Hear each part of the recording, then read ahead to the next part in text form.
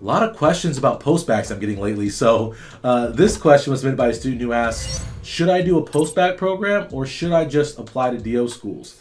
And what I'm assuming is that this person thinks that they are qualified to go to DO schools, which, if you guys don't know this, DO schools have a slightly, not by a lot, a slightly lower bar when it comes to admissions than MD programs. And so they tend to be a little bit, barely, a little bit easier to get into. And so some people are like, man, I'm not qualified for MD, but I can get into a DO school, or should I do a post-bac program and then try to get into an MD school? And what I'll say, and this can go either way, you guys have to make your own decisions, but what I would say is I would just go DO, truthfully. Because, I mean, if you ask me this question, which a student did, should I do a post-bac or a Caribbean school, and you guys can check out that video, I said I would do the post-bacs at the Caribbean. When it comes to post-bac versus DO, people try to disrespect the DO process, but DOs are legitimate doctors who get legitimate residency consideration.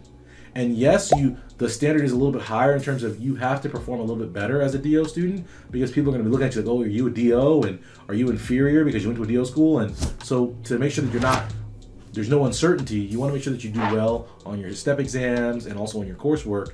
But going the DO route is a perfectly viable route, and it does make you a real doctor. So anyone who tries to shame you for saying, oh, going to a DO, that's not real medicine, it is. It's real US medicine, so there's no shame in doing that. So I would actually say, instead of spending more time and more money to prepare yourself to get into a medical school program that's essentially going to be the same as something you can already get into, I would just go to DO. Cut your losses, save that time, save that money, and use all that to get through medical school and get through it strong, so that way you can secure your residency. All right, thank you guys so much.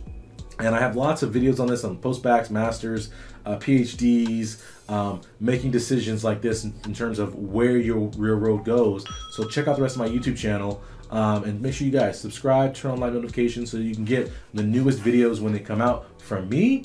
And check in the box below. I'll link some of the videos I'm talking about in terms of other things you may be thinking about right now as you wind up your undergrad career and you're trying to make decisions about what's the next step for you. Thank you guys very much. I'm out of here. That is it for this episode of Dominate Pre-Med. Show me some love by commenting in the box below and taking a second to like this video.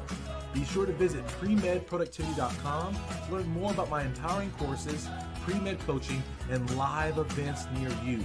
While you're there, grab a copy of my free ebook, check out my blog, and sign up for a free webinar.